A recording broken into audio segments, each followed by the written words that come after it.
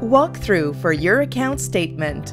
Whether you're a new credit card holder, just received Accord D financing, or have been a long-time member, here's a video to help you understand your credit card account statement, including the Accord D financing section, if you have this product.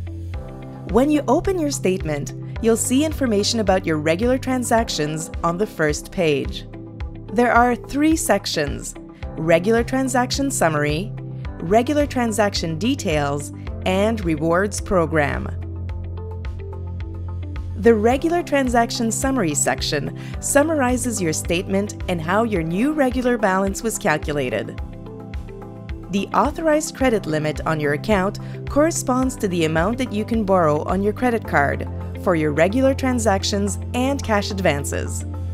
The Regular Transaction Details section details the transactions made in the account. The transactions are displayed by card number if you have a joint account. The Rewards Program section shows you how many rewards you've earned so you can keep track of them.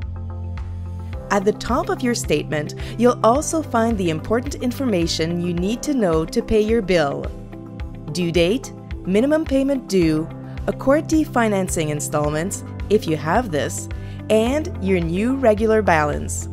You'll also see the number of your account to which you make credit card payments. For security purposes, it's normal that this doesn't appear identical to your credit card number.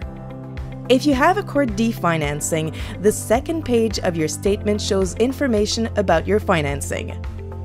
At the bottom of the Accord D page, you'll see your Accord D financing transaction details and any transactions made during the month.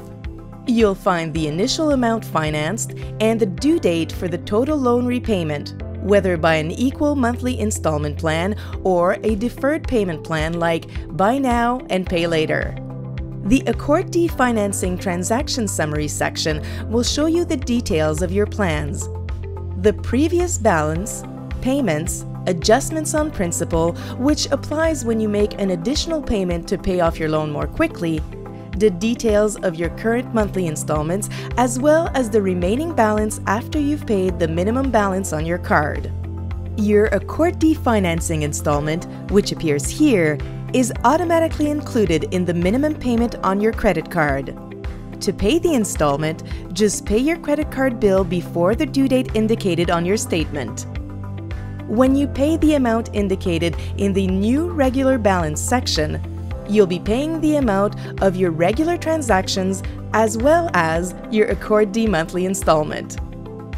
We hope that this video helped you understand your account statement. To see a sample statement and get more information about credit usage, click below.